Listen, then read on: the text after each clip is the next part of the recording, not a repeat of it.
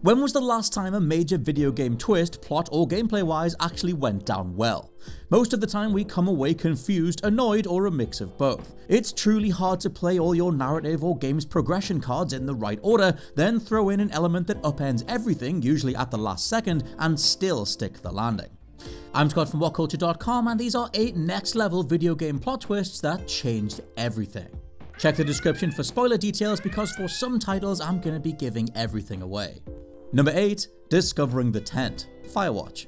An immaculate gut-punchingly resonant game that to this day I feel never really got its due, Campo Santo's Firewatch is a masterclass in exploring the very human need to get away from horrible things. Following an intro that puts you through the ringer, main man Henry sets up shop literally watching for forest fires, trying with varying success to distance himself from what happened with his wife. It's here where the game plays a masterful hand, walking the line between the expectations of what goes bump in the night in most first-person horror games and the reality of the situation itself. When you're suddenly knocked out from behind and stumble upon a tent containing surveillance and personal info on Henry and friend Delilah, the game gets blown wide open. Suddenly, it's an all-out thriller, though Firewatch's reputation largely hangs on not being able to capitalize on this reveal. However, the point of the game is how much we're willing to be distracted and procrastinate rather than face reality and adequately deal with what's right in front of us. Henry getting lost down a conspiratorial rabbit hole is reflected in every character around him, especially fellow hiker Ned, who also distanced himself from society in a shocking final reveal. No, I'm not telling you what it is, you really should play Firewatch for yourself.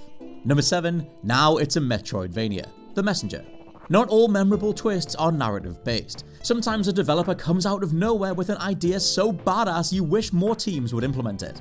Essentially a playable version of Halo Anniversary Edition's one-button toggle between original graphics and newer renders, The Messenger's midpoint shift brings in a whole other graphical style. Representing the titular messenger going back and forth through time, everything from world detail to the soundtrack changes on cue, shifting from 8-bit to 16-bit graphics and back again as various puzzles frame themselves around this mechanic. Even better, the game's entire genre changes.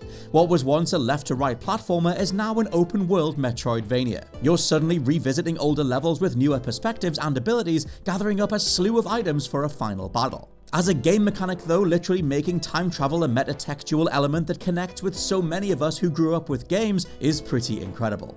Number 6. Akuma was hired by Heihachi's wife, Tekken 7. Before Tekken 7, Akuma's inclusion raised a ton of eyebrows.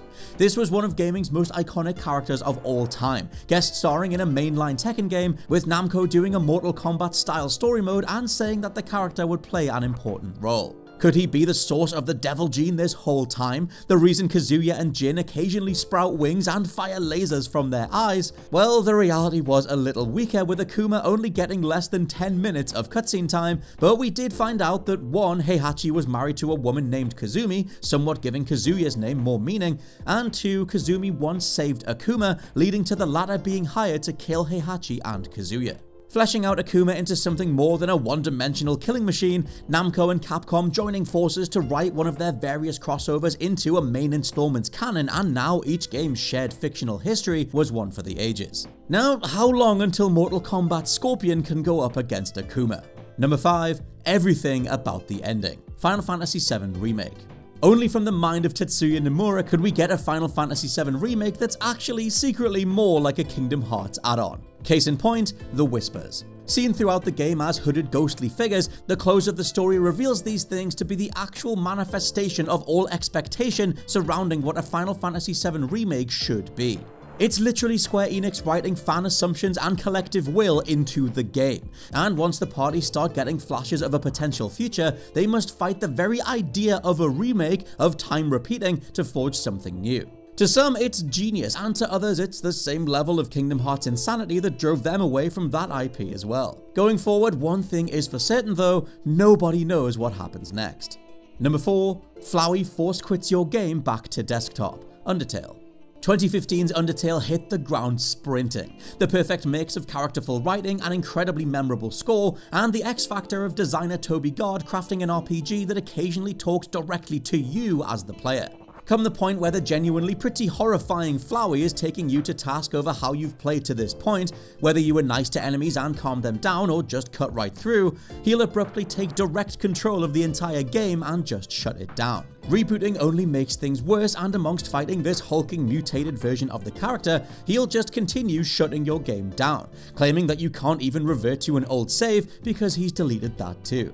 In an industry where a game rarely genuinely surprises you, in a way where you're supposed to keep poking and prodding until something different happens, Undertale's final boss stands out as a risk that paid off. Number 3. You need to wait 8 hours to play again. Superhot Mind Control Delete. There's absolutely a way to read Superhot Team as a developer that hates their fans, and hates that they've been forced to make another Superhot game through sheer popularity. Because Superhot Mind Control Delete is designed to tire you out and wear you down, designed to see just how much of a game's formula you can stand until you genuinely don't want to keep playing. At the core is a comment on how addictive video game violence can be, and by the end you'll be taken into a fake version of the game's code and forced to initiate a reboot to play more. It's here where the developers asked fans to sit and wait 8 real-world hours for the game to recover itself. There was an understandable backlash, to which they reduced that number to 2 hours, but unless you find some hidden minigames, which I didn't, you're better off just putting a movie on and waiting it out for actual completion. Number 2. It was the end of the world. Far Cry 5. The jury's out on whether Far Cry 6 will make meaningful changes to the increasingly tired formula of crazy cult leader talks to you in first person before you take them down after 50 hours of climbing towers, but Far Cry 5 at least tried something with its narrative. I say something because before launch it was this lightning rod of potential commentary on the underbelly of American extremism. Cut to when we all played though, and Joseph Seed was yet another monologuing villain with a zombie-like following, the only thing elevating him being that he was adamant the world was ending. Hours of bullets and bodies later, as you try to take him into custody, he was right. A rogue nuclear explosion goes off behind him, and as Seed stares your character in the face, the environment goes from American Midwest to all-out apocalypse with falling debris and burning trees in seconds. Providing you didn't choose the Leave ending beforehand, Far Cry 5 closes out with you and Seed trapped in an underground bunker awaiting the end of days. Number 1. You're the baby and Mads Mikkelsen is your dad. Death Stranding. The more distance we get from Death Stranding, the more the whole thing feels like one big fever dream. A large-scale hiking simulator filled with everybody from Conan O'Brien to Jeff Keighley, where in between throwing poop and blood grenades at ghosts, you could take showers and rock a baby to sleep with your controller.